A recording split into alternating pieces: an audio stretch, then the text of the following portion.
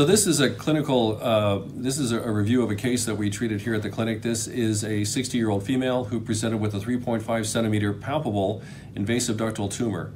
She had two positive lymph nodes based on fine needle aspiration of her axilla. The tumor was ER and PR positive, and HER2 was 3+. Her FISH study was positive, showing amplification of HER2, and she had a copy ratio of 6.8. She had a MammaPrint study performed and a BluePrint study performed. This showed that the tumor was a HER2-enriched subtype, and the MPI was minus 0.662, indicating that this was an ultra-high risk that somebody would benefit significantly from chemotherapy. And we know because it was a HER2 positive on BluePrint that she would benefit from dual targeting with Herceptin and Perjeta. So the patient underwent exactly that. She was treated with Neoadjuvant THCP with dual targeting with both Herceptin and Perjeta. The patient then was taken to surgery after chemotherapy, and she had had a complete pathologic response. So essentially, she went from a stage 2B to a stage 0 tumor with the intended survival benefit that confers. All of that was possible because we had an excellent idea of the tumor biology because of the MammaPrint and BluePrint studies.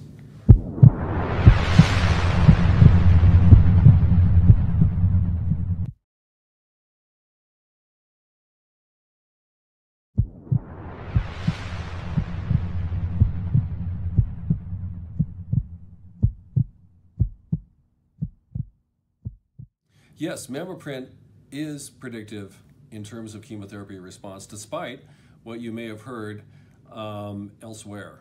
And we know this for a couple of different reasons. First, there was now a study in breast cancer research in 2010 where they did a retrospective review of 226 patients with T1 through 3 tumors who were N0 through N1, and 90% of which were ER positive. These individuals were treated with either an anthracycline in 85% of cases, a taxane in 9% of cases, or with traditional CMF in 5% of cases. This clearly indicates a benefit from chemotherapy that can be predicted by the MammaPrint and BluePrint testing. This is further confirmed in the MBreast data from Pat Whitworth's group. In 2017, they published in Annals a prospective multi-center neoadjuvant chemotherapy trial and found that pathologic complete response was predicted by the patient's NPI score. And again, at a risk of at an NPI of between around 0.355, your potential benefit from cytotoxic chemotherapy was around 0 to 2%. However, when you got to a risk or NPI of 0, then your risk of distant recurrence was around 10%, and if you had a score of -1, it was around 30%. Again, clearly implying a benefit to chemotherapy that could be predicted by the MPI score regardless of subtype.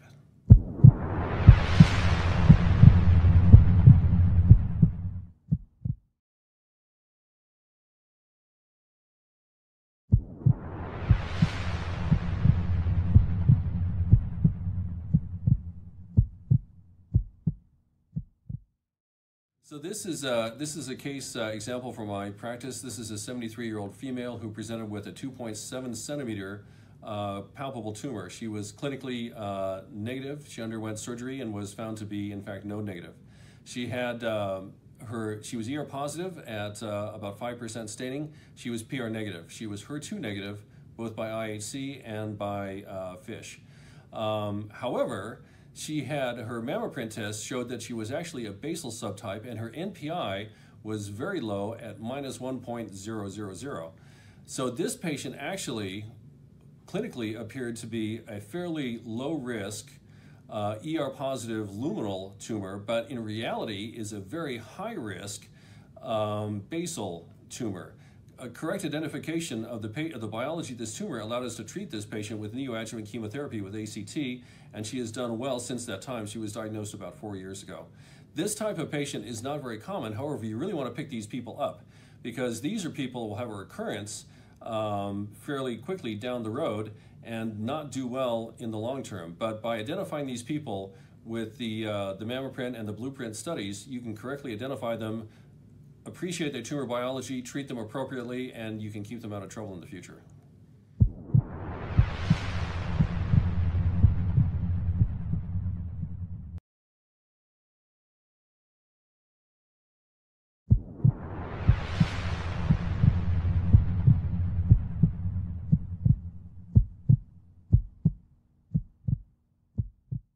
We test on the core biopsy specimen really for two reasons. First, there's no disadvantage to testing on the core biopsy specimen.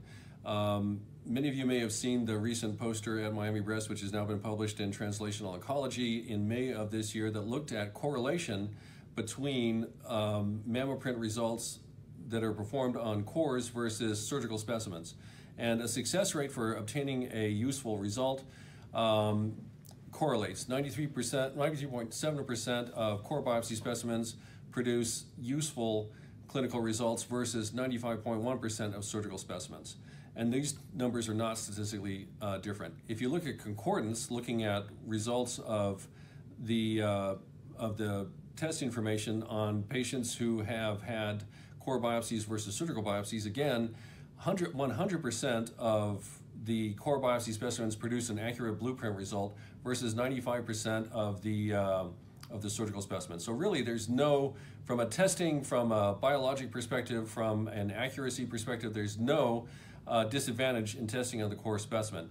But the real reason to do it is actually relates to the workflow involved. You can, by testing on the core specimen, you get the results faster. This allows you to plan out patients' chemotherapy sooner. For example, in most clinical practices, surgeons see the patient after a diagnosis has been made. If you biopsy in the core specimen, that information can be ready for the surgeon to plan his treatment, or ready for your tumor board to plan their treatment before the patient actually even presents. And so when you see the patient for the first time, you can then discuss with them their most optimal treatment plan. And this results in faster treatment decisions, better patient satisfaction, and a shorter time from diagnosis to treatment.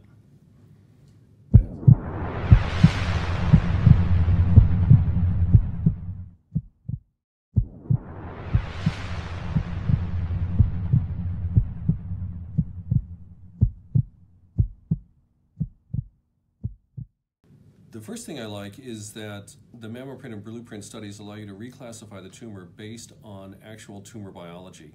And this allows you to predict their response to chemotherapy.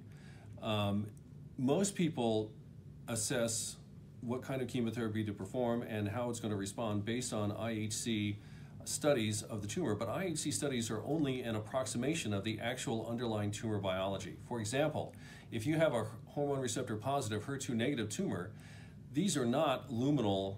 Not all of these are luminal tumors. About 17% of them turn out to be basal tumors. And if you treat them based on the actual subtypes rather than the IHC approximation, you get better results. The correct recognition of the underlying biology is what allows you to get higher response rates to neoadjuvant chemotherapy in particular. So rather than guessing as to the biological nature of the tumor, we can measure it directly.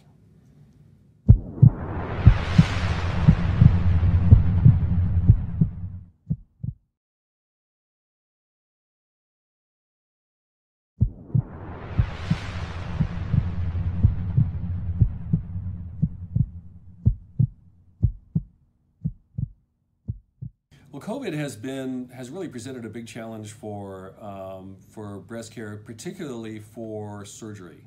In a lot of places, a lot of hospitals, elective cases, including breast cancer cases, have been put on hold to preserve resources for treatment of COVID patients. Now, everybody's hospital is different in terms of what the rules are and how this is actually done, but it's really stirred up a lot of interest in testing with MammaPrint and BluePrint, because MammaPrint and BluePrint can really identify people who would potentially undergo chemotherapy first, which would free them up from surgery, at least to delay their surgery for 6 months or so until their chemotherapy is completed, or might benefit from neoadjuvant endocrine therapy. And this has become more popular as surgical treatments have been delayed.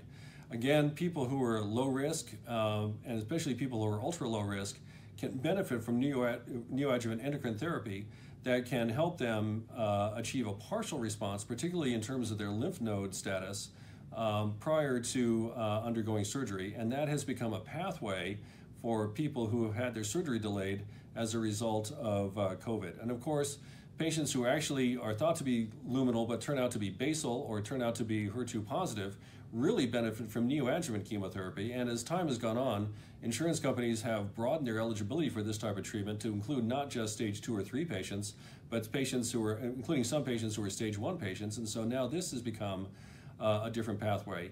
In any event, knowing the tumor biology that you're treating allows you to plan for uncertainties, including the uncertainties that surround COVID, and help you to have your patient have an excellent result despite the present difficulties.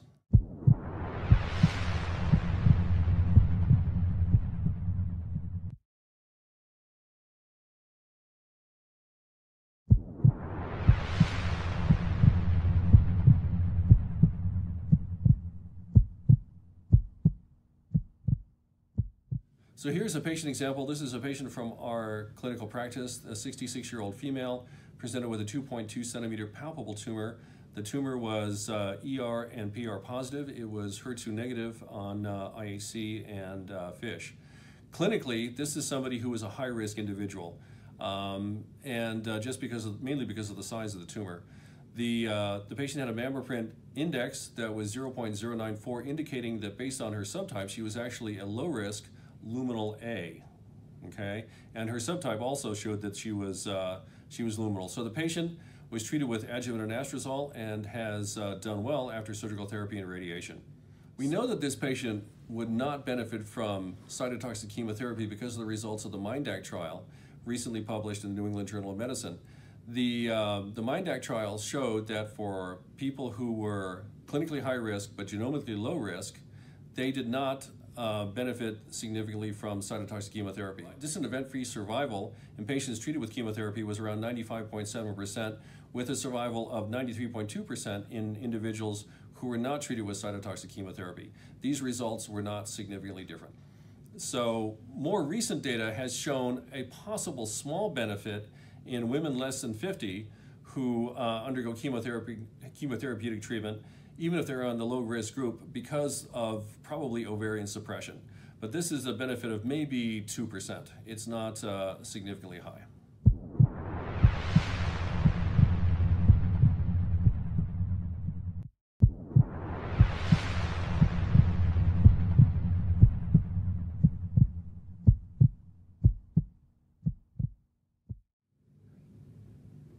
So this is a case example from my practice. This is a 58-year-old female who presented with a 1.5 centimeter screen-detected tumor. She was taken to surgery, had a lumpectomy, margins were clear, 3 sentinel lymph nodes were identified, all were negative. The tumor was ER/PR positive. Her Ki-67 was 24%, and this placed her in the clinically high-risk category. However, her MPI was 0.437, and her subtype was luminal. We know, again, this is somebody who would fall into the ultra-low risk group, and we know these individuals not only do not benefit from cytotoxic chemotherapy, but there's no benefit of treating them for more than 2 years with any endocrine therapy, and you can actually make a fairly good case that they don't benefit from any endocrine therapy at all. Breast cancer-specific survival at 20 years in the STO3 trial, from which was reported by Dr. Esserman, showed that individuals who were treated with any form of tamoxifen had a 95 or 97% breast cancer-specific event-free survival at 20 years versus 94% of patients who had no endocrine treatment.